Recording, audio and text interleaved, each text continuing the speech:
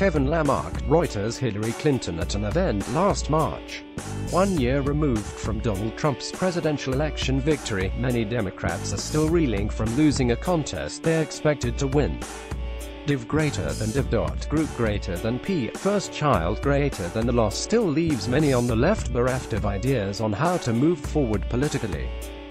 Yes, there's been general agreement among Democrats in Congress to resist the Trump agenda at all costs. But that isn't necessarily a way to win the next presidential election.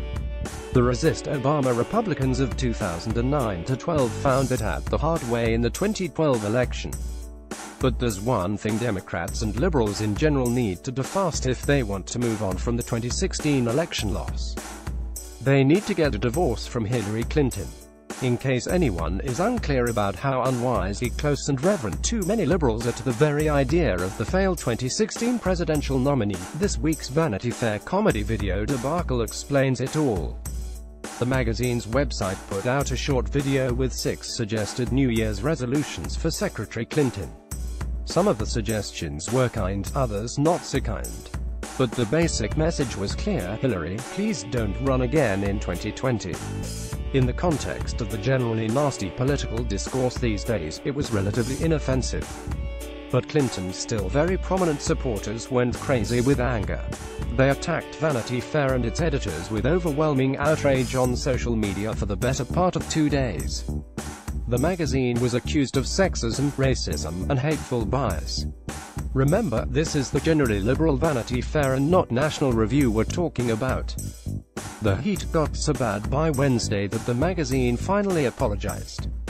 The Vanity Fair spokesperson said, "It was an attempt at humor and we regret that it missed the mark." The video was not pulled off the internet, but as of Thursday morning it was no longer on the Vanity Fair website homepage, nor does it appear when you try an internal search on the site. Even President Trump noticed how hard the magazine was trying to apologize to the liberal powers that be. The point here isn't whether the video was funny or the jokes in poor taste. What's illuminating is that too many liberals and establishment Democrats are treating Clinton like she's still in the midst of the election. That's a dangerous problem for a party looking to move on and win. By contrast, it seemed like the left was bemoaning and even making fun of Michael Dukakis and John Kerry mere seconds after their election losses in 1988 and 2004, respectively.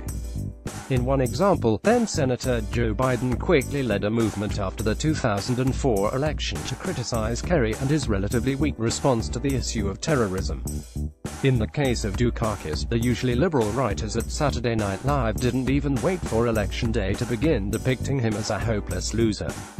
Those quick turns away from losing choices played a big role in the Democrats' eventual comeback victories in 1992 and 2008. The 1992 Bill Clinton campaign made tireless efforts to divorce itself from the old Democratic Party, of Jimmy Carter, Walter Mondale, and Dukakis. It wasn't just policy differences, but the stark image of a much younger candidate with a more persuasive personality that set him apart. The difference in energy levels between Dukakis and Bill Clinton alone were readily apparent. Barack Obama's 2008 campaign would have stood in stark contrast to any Democrat before him because of Obama's historic role as the first African-American major party presidential nominee. But his campaign was a polar opposite of the Kerry strategy in many other ways as well. Most notably, it was again Obama's personality and speaking abilities that were put front and center, while Kerry's distant past as a Vietnam veteran was the hallmark of his campaign. It was a major persuasive upgrade. It's important to note that in the aftermath of '88 and '04, the Democrats did not come up with the winning presidential candidates right away. The left has plenty of time to round up some better names in time for the 2020 primaries. The issue here is that as long as Clinton remains as revered and protected in the public discourse as she is by leaders on the left, the longer it will take for them to truly grasp how weak and unpersuasive a candidate she was.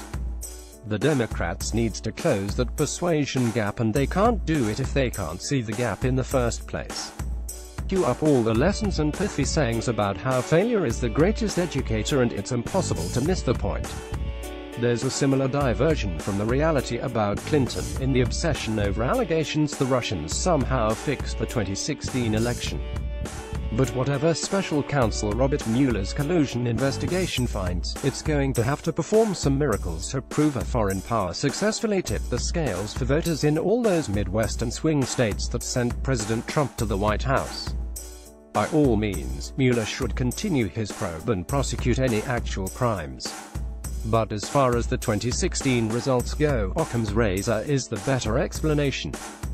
The Democrats had a less persuasive candidate. She lost. Move on. That seems like it was the short but priceless wisdom that short Vanity Fair comedy video was trying to pass on to its friends on the left. But all too many people on the left clearly rejected it, and the truth will remain elusive for them as a result. How do you make a brutal election loss worse? Refuse to stop making the same mistakes.